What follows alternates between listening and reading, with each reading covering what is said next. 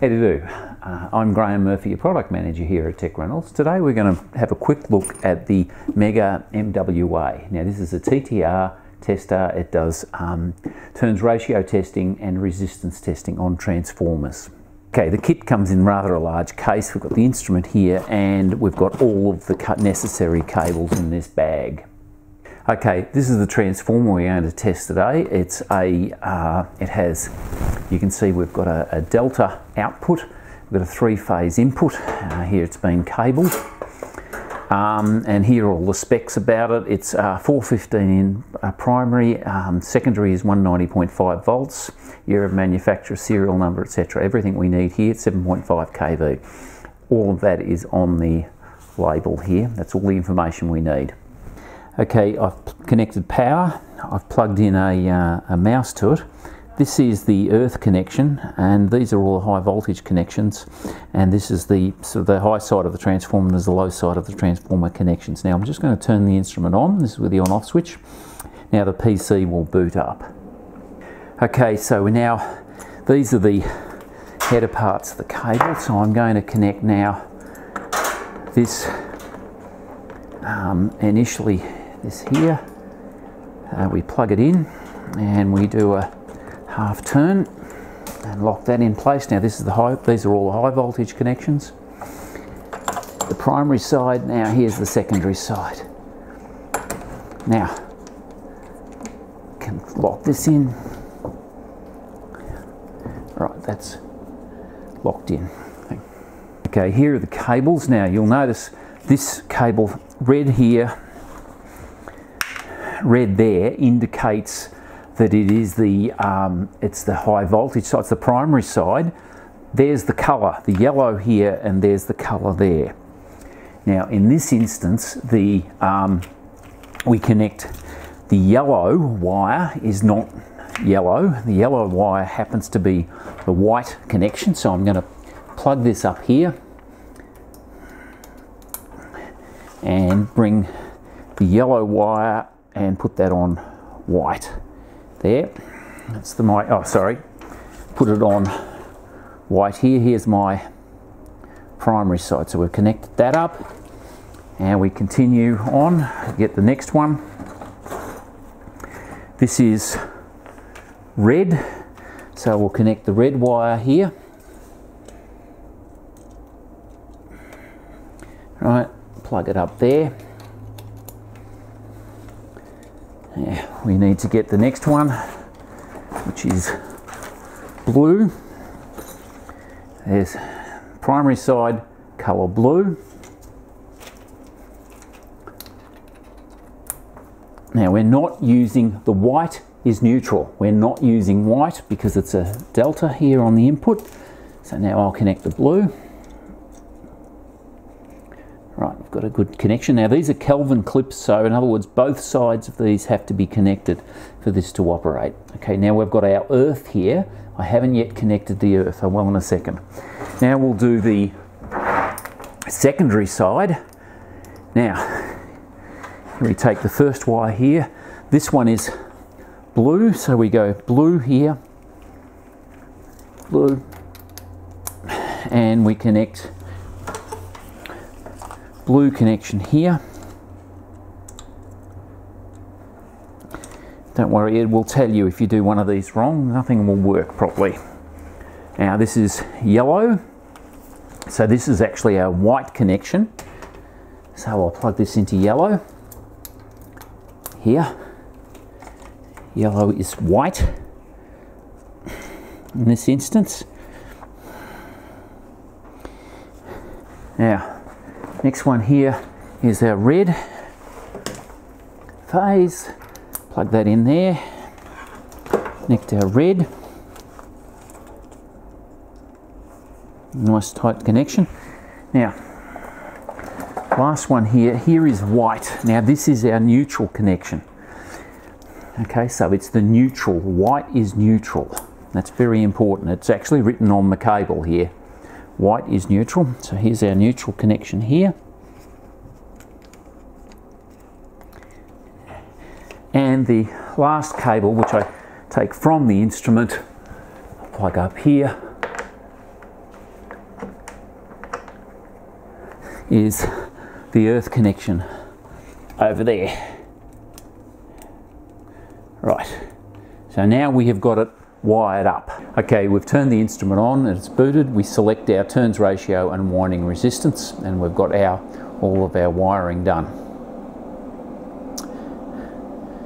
Okay, one of the things is that there are a couple of things. I'll just go quickly through this menu. You can turn on and off this header if you wish. If you uncheck that, the header will disappear. You could add your company logo over there if you want to. Alright, come down here, you'll notice that we've got the turns ratio test is being shown here. That's how we start a turns ratio test, and here's how we start a resistance test.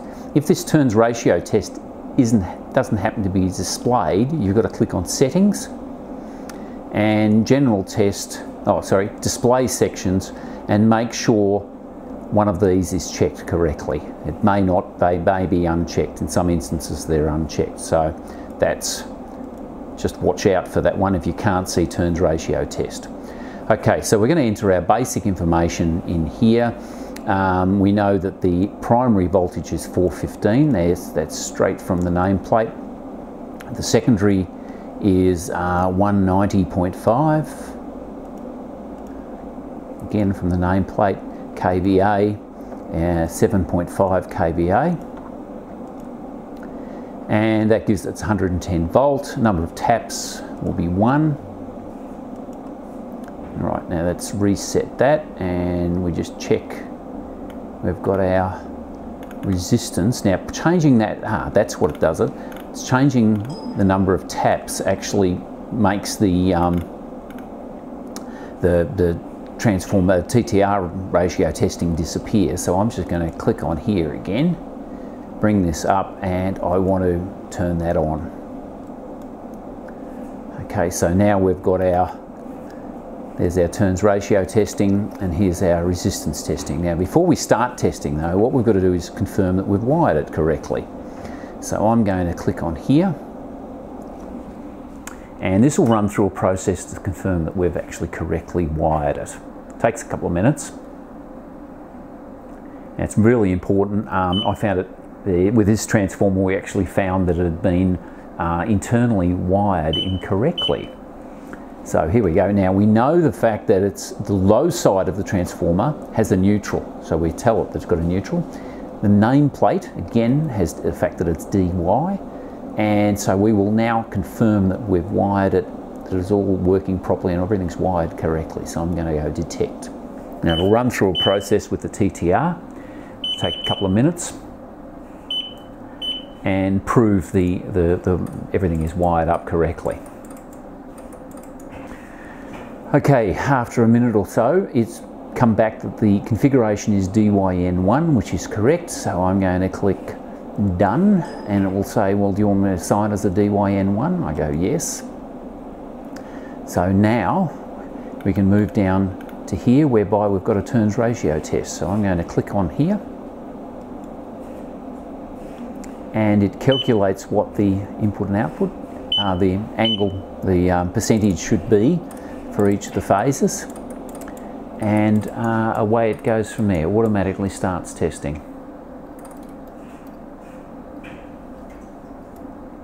If you have multiple taps, of course, you can test the multiple taps. Now the first thing here, that's the calculated angle, is the calculated percentage is 3.7831, and the actual one found is 3.7353. Right. Test is completed.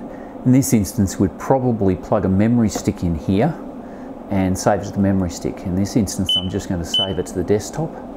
It'll come back to me in a second. There are the readings there, and I'll just save it here. Replace it. Yes, thank you. So here are our readings. Now we'll come down here and we'll now do the resistance test. So I'll click on here, and we'll start doing the resistance test. It's the MTO function. Now this test doesn't start automatically. You want to enable automatic data recording. Now it's connecting to the computer is connecting to the MWA, and now we click start, and the whole process now runs automatically, measuring the resistance.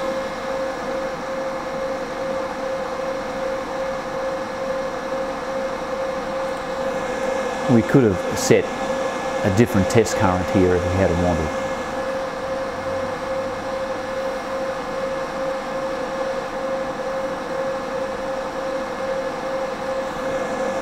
It's completed the first test, 59.43 milliohms.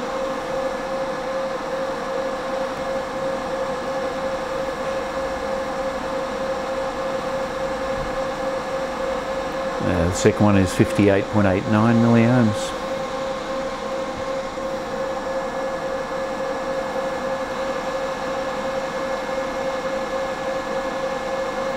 $59.43 milliohms.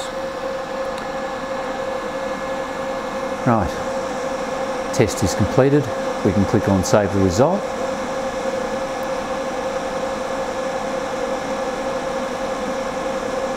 It's waiting to discharge. Saving the results. Oh, click on finish. Just doing that anyway. Okay, so here we are. Here's the readings. We can print the results if we wish. We can save this to a memory stick. Very simple instrument to use. It makes testing transformers quite easy.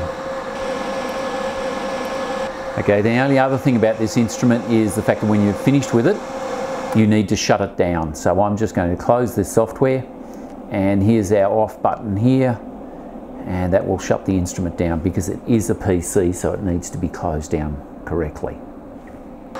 The Megger MWA330. Thank you very much.